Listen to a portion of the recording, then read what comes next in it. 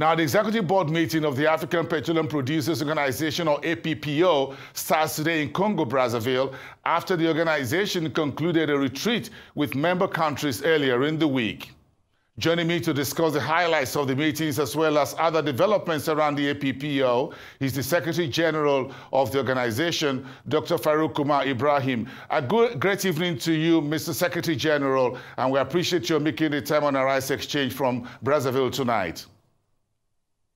Thank you for having me. Thank you very much. It's good to see you again on this channel. The first time we're meeting since the African Energy Chamber meeting conference back late last year in South Africa, Cape Town. It's good to have you. We spoke about the African Energy Bank back then at that conference. But first, let's start with the takeaways from this retreat meeting with the member countries that was held a few days ago. Well, the retreat essentially is to... We've had a major reform of APPO to APPO, and this took effect in January 2020 when I assumed duty. It's been 4.5 years since the reforms, and the whole idea of the retreat is to sit together with the executive board members and some resource persons and the top management of the organization to look at today and see where we are going. Are we on the right track? We invited those who were spearheading the review in 2017 up to 2020 to tell us they've now left the organization. Are we on the right track? Now, between 2020 and 2022, after the reform, APPO conducted a major study on the future of the oil and gas industry on the African continent. And we identified 3 imminent challenges that face the industry: finance, technology, and markets.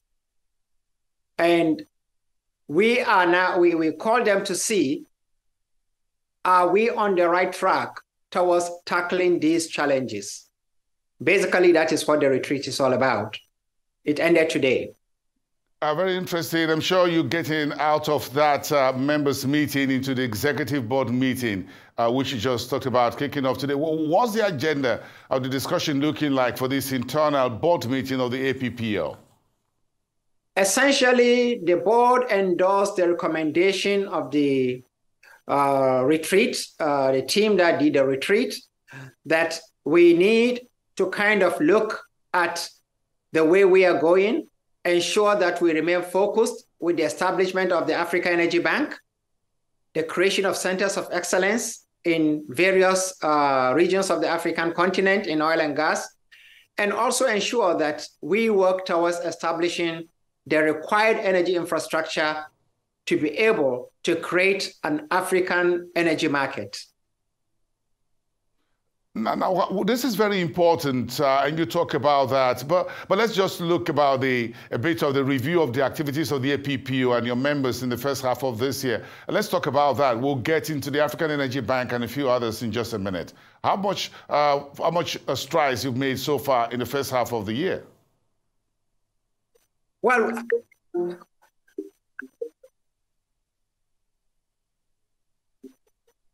apologies, please. Am I with you, please? Yes, please go ahead, Mr. Secretary General. Thank you very much. We've done a lot in the last 6 months, from the beginning of this year to date. At the end of last year, we announced that we're going to be able to complete the work on the establishment documents of the Africa Energy Bank. We also announced that we're going to be able to decide on the headquarters of the Africa Energy Bank, and we were going to ensure the takeoff of the bank. 2 of what we announced had come to pass, namely the signing of the establishment documents of the Africa Energy Bank between by the 2 founding organizations, Afri-Exim Bank and APPO. A decision has already been taken on the headquarters of the Africa Energy Bank to be located in Abuja, Nigeria.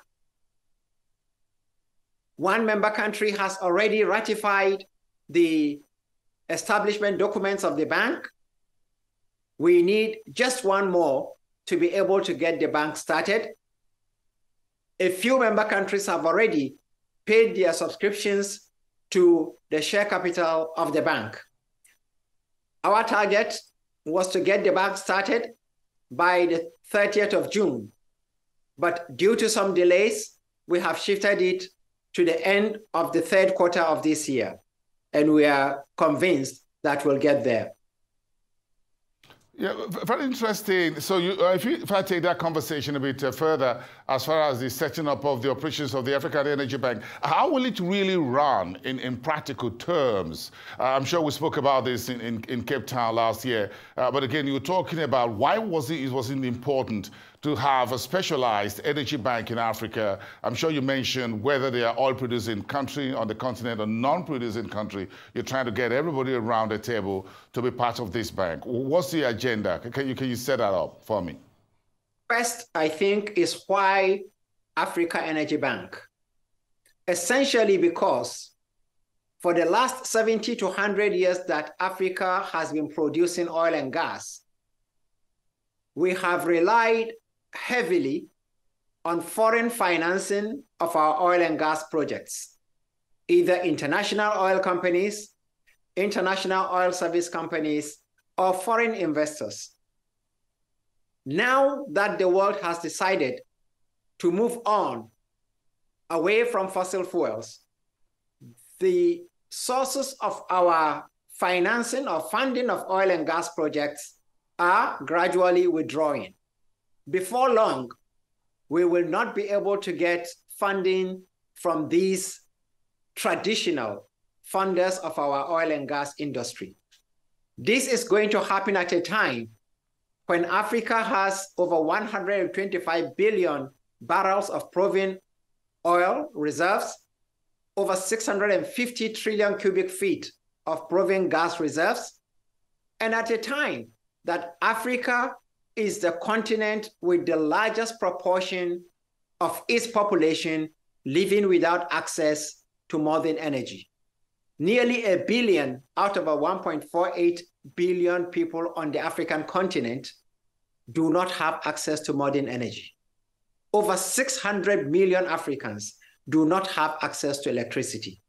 So, are we going to leave these resources in the ground simply because those on whom we have been dependent have decided not to give us the funds? This is what informed our decision to say that, look, we've got to get the funds, we've got to do this in order to be able to bring out the energy for the good of our people, even if we're not going to sell it outside. Very interesting. One of the things you mentioned back in September at the African Energy Chamber Conference was that a portion of the oil proceeds, a barrel of oil, perhaps if the budget is $50 and is doing about $70, $80 a barrel, you said about 30, that extra, what you call the extra crude oil money could go into this bank. In practical terms, and I go back to that, how will it really work when the African Energy Bank starts operating with its headquarters in Nigeria? How would member producing nations in Africa tap into the funds that this bank would have? Well, first of all, each of the 54 countries on the African continent is a sovereign country, and we are not going to be able to dictate to them how they are going to raise the funds. What is important is for them to key into this project, and this project is not primarily, limited to states. It is both private, the private and the public sector. Now, what I said in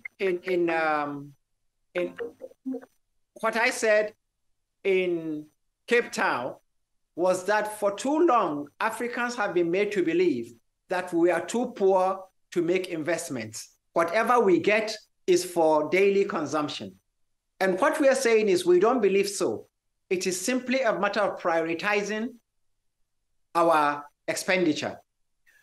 There are periods when oil prices go above what our member countries have projected in terms of their budget.